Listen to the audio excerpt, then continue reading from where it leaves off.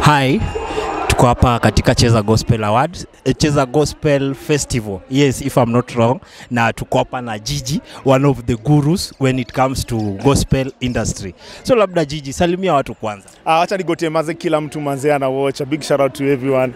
Tuko excited kwa hapa hivi Cheza Gospel. Na manze Deliverance Church Kangundo Road manze tuko hapa na tunafurahia in general. Oh, iko poa. So Gigi maze, kumekuwa na issue, tumekuwa tukiona magospel artist wengi wanaruka kwa secular. Kwanza before tuseme anything, unadhani nini nafanya wanaruka? I think maybe challenges in salvation, challenges as kosangi in general kwa salvation work. So I wouldn't judge them, but naweza sema the only thing that I'll do, I'll pray for them. But I know challenges is a very big thing for wase ambao probably waliko kwa gospel. Maybe kuna challenges za do, kuna challenges maybe za kukeep pure. Kuna challenges maybe just generally, maybe una feel uko bored na gospel, ama una feel maybe gospel doesn't have a market. And especially for the past 2 years, watu wengi wame believe the lie, let me call it a lie, that gospel is dead. Gospel haiwezi isha. Gospel is the word of God. Hakuna time isha fashion. So I think maybe that lie also propagate you so that people can make that switch. Yeah, but today, Cheza Gospel itself is a presentation of what is going to happen in 2023. And I think now and hopefully most of those gospel artists ambao wali switch, we are hoping that they can switch back. Yes. Unaona hapo back 2010, 12, 13, 14, gospel ndio ilikuwa inasema kwa industry. Tulikuwa na big artist, tulikuwa na Daddy Owen, tulikuwa na Ego Dida. Gospel ilikuwa inacheza kwa kila airplay. Akina nyinyi mlilead, umeona mmetoa wase wazito. Unadhani nini ili change ikafanya sasa gospel ikaacha kuchezwa venye na high rotation venye ilikuwa ikakuwa tena haiko? I think, well, personally, let me say that there's nothing that really changed. Kwa sababu if you look at TV, the shows are still there. Bado NTV crossover bado iko, bado Bambika iko, bado Pambio Live iko. Una get? So the airplay is still there.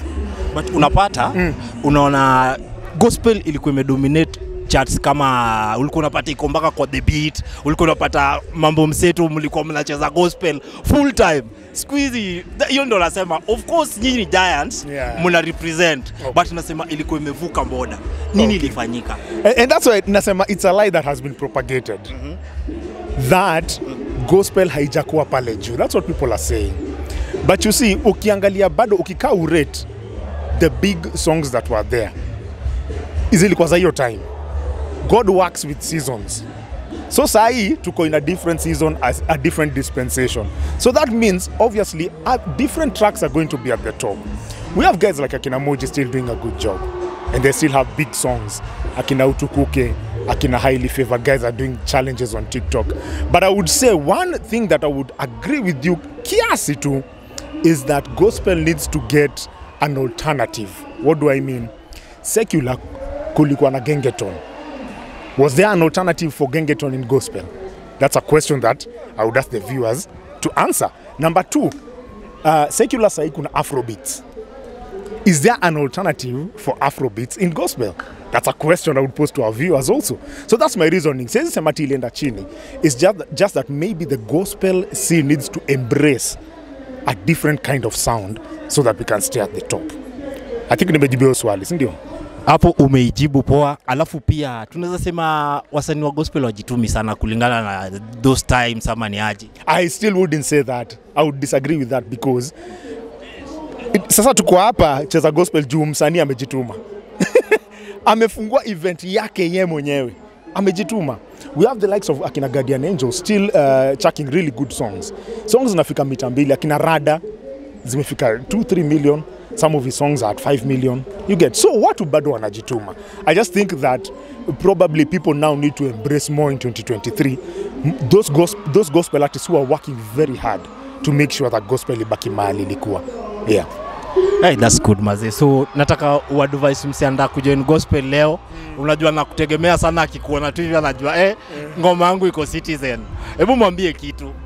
Sasa wacha niseme hivi, if you're a gospel artist budding, maybe when you're pricing, I'm open to kuita prize is upcoming. You know, one thing you need to do, first of all, if you're in the secular scene, first of all, you need to receive Jesus Christ as your personal savior, because that's the first decision. You are a Christian, then you are an artist. So see that you're an artist, then you're a Christian. So I would encourage someone who's in the secular scene, consider making that life choice of giving your life to Jesus. If you're in gospel na maybe uko hapo hivyo una struggle na April ama una struggle for song yako kuchezwa, let me encourage you that at the end of the day it is God who knows the direction that you're going to go as an artist. So it's up to you. Take time to pray. Uliza God ni aje. Is this my time? Is this the period that I need to chipuka? Is this the time that I need to learn? Ask yourself in those seasons what you need to do so that at least ujue mali uko. Na God ataendelea kukubless. Another thing, consistency. Endelea kutoa ma songs. Endelea kutokea ma events. Kutafuta ma events mali unaweza perform because that's how you grow. So make sure umekazana na consistency, but overall, number one, God. God ndo atakuweka mbele. Kweli kabisa, ukweli kabisa. Alafu kuna mse pale home anatamani, anasema tu mazemi ile siku DJ Gigi atacheza ngoma yangu mazemi nitasikia fiti sana. So hebu mwambie maze, sikia hii advice, kama unataka kufikishia Gigi gospel, ngoma yako gospel umetoa kali, wacha aseme venye unaweza mfikishia. So two things. First thing, lazima song yako ikuwe quality. First of all, lazima content ikuwe poa because we are singing gospel music. We are singing to God and we are singing about God. So lazima ikuwe gospel number one. Number two, lazima iko na content fiti, iko written well. Lazima ikuwe imefanywa production fiti in a good studio. Lazima mastering ikuwe iko poa. Lazima beat ikuwe iko fiti. Lazima your presentation also is good. How you package it is also important. Siku hizi watu wako digital. What are you doing about an email? Are you putting a profile? Are you putting a 3-piece on that email? So make sure you package your stuff well. Make sure you network with DJs and presenters. Go out of your way. Vile tu umesema kujituma. Jituma, enda utafute ma presenter mahali wako. Usikai useme nime-release nimeka YouTube. So presenter ataipata kiwa hapo. Presenters have a lot of work that they are doing. So go out of your way to look for them so that you can present it to them. That's number one. Number two, kama wewe ni msanii mazee, email iko hapo, social media iko hapo, Facebook DJ space GEE, Instagram and Twitter is at DJ Gigi Activist. Nirushie link, nione. That's one of the most easiest ways unaweza kuwa able to sample song. So maze na appreciate sana because of all the artists wametuma songs na nimeweza kuzireceive. Usikufe moyo, next niwe unachezwa. Swali ya kizushi lakini pole. Ila neno. Hizo magospel wanatumanga link, mnazionanga kweli? Mnazicheck? Kapsa, what happens is, kama una send on social media, high possibility that most of them nitaziona, but when you're sending to an email, we usually have a team chini ya maji ya kuweza kuangalia hizo vitu ambazo zimepangwa in terms of what I've listed right now, that is it quality, is it content, is it good, and all those things. There's someone who's going to look at them, someone mtu akona knowledge ya mziki vifiti, so ataweza kuianalyze na kujua vile anaweza ni advice, aniambie hii song ina sound hivi, song ina sound hivi, song ina sound hivi, is it fit for airplay. So the issue inakuanga wasanii wanakuanga wengi, nanipata, the workload is a lot, but you see lazima to balance between kusikiza hizo na songs na also job yenye tuko nayo ambayo tumekoliwa na God kwa some of these stations, and at the same time events and things like that. So zuonekana ni vile maybe yako haijafikiwa. Kwa hivyo mazee tukazane, hata mimi nikazana on my side kufikia yako, pia ukazane kutuma link. Yes. Si ndio? Asante mazee. Which is your favorite Kenya film? That's a hard question. Okay, here's the thing. Nakumbuka nikiona Nairobi Half-Life. That was one good one that I watched. Yes. And it's Kenyan.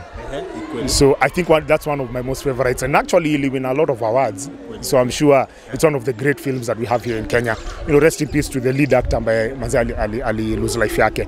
But I think Nairobi Half-Life was a good one. Yes. That's good, Manze. Asante sana. Thanks for your time. Asante. I hope